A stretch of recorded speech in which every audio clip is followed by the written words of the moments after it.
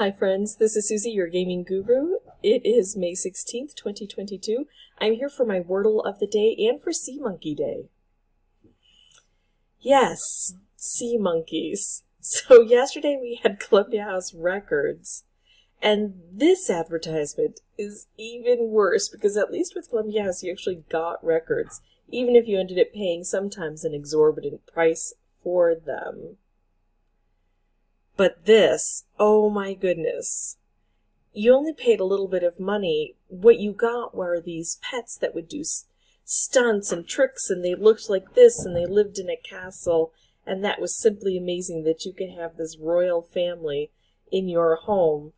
And nobody told me that they were brine shrimp, a patented variety of brine shrimp that swam around and looked exactly like brine shrimp.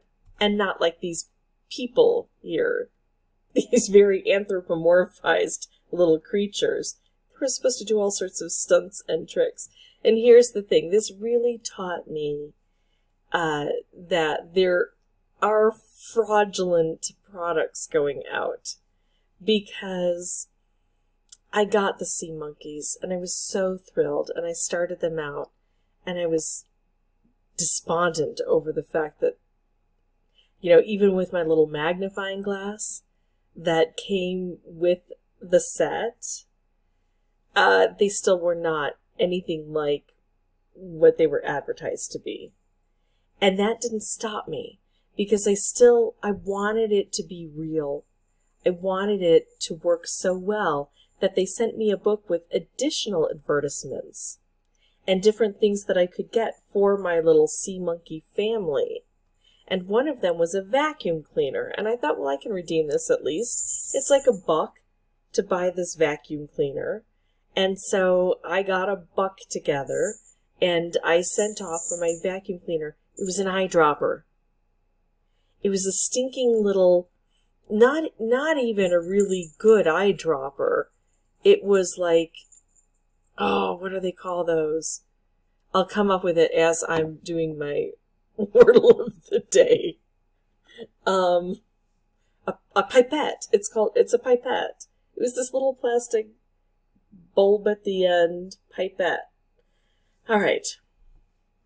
I should start with the word fraud. I was going to start with brine though. Let me think about this. Oh, why can't I do this? Oh, here, I'm doing it the wrong way. So we're going to reload. I'm going to stick with brine. I should have done fraud. Alright, well, we got an E. Can we do fraud? No. No, we shouldn't, because we know that an R isn't in there. But what should we do? Let's take a look at some other leftover letters here. S, T, L, not N. I was checking to see if the N was there. I almost wrote it. And we already know an E is there. So let's try to come up with other vowels, like an O, or an A, or a U, or a Y. I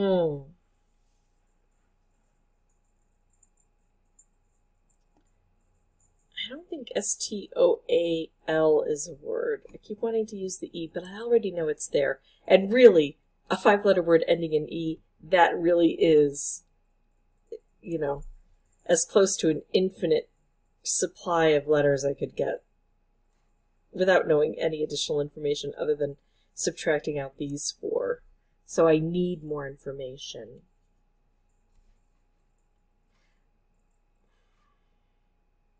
I need lots of information. I wish lots of were a word. Let's try it. Isn't there a bear in Toy Story named Lotsa? Wow! Lotsa is a word?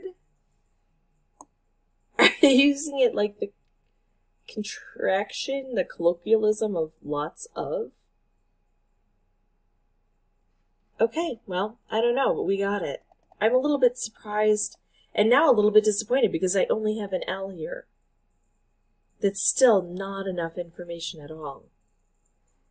And I'm disappointed that Lotso was a word because there was an L, but I was going to keep working with those letters anyway, so I should just get over that part.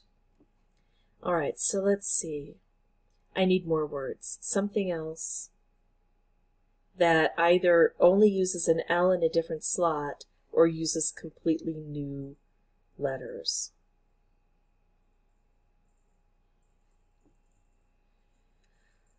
What about mulch?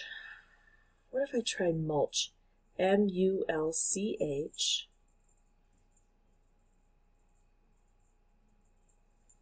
Yeah, let's try that. That's new letters, except the L. I mean, at this point in time, we probably have some unusual letters. We get to use up that U. Yeah, I'm going to go for it. Oh my goodness, what in the world could this be?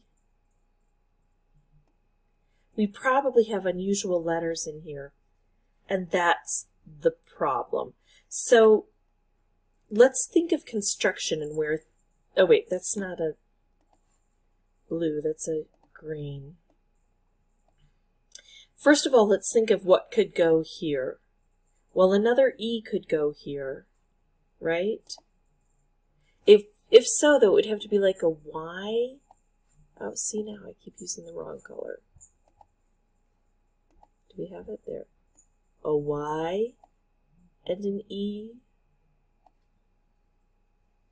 I don't know what it would be if that were the case. I feel like it should be something, but I don't see what else it would be. L-Y-E? Because I feel like we need the E. I'm sorry, the Y for another vowel. But what if we just use another E for a vowel? What if there's an E here and there are consonants here? Would that work? What consonant would work here? L-Q-E. No, because we would need a U. L-W-E. Elb. Elye. Elp. Elp. I need elp. Eld. What about Mel? No. I mean, Mel doesn't spell that way unless it's Old English as far as I know. Okay, I'm still looking. Elv. Oh, I think I might have it. Delve. What about delve? D-E-L-V-E. D. We'd be using the E twice. L-V-E. If it's not delve, I don't get a whole lot of information. And I still think it might have a Y in there somewhere.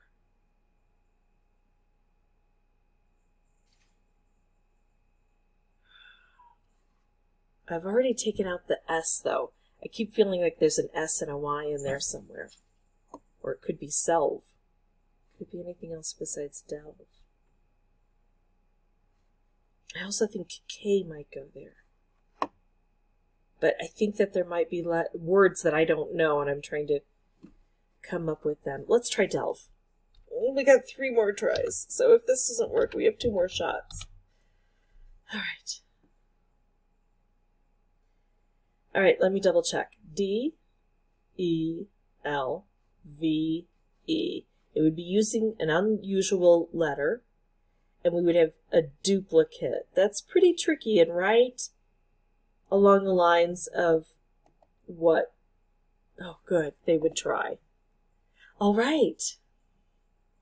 That is it for me. If you have any questions or comments, please put those below. And as always, thank you so much for watching. Bye-bye.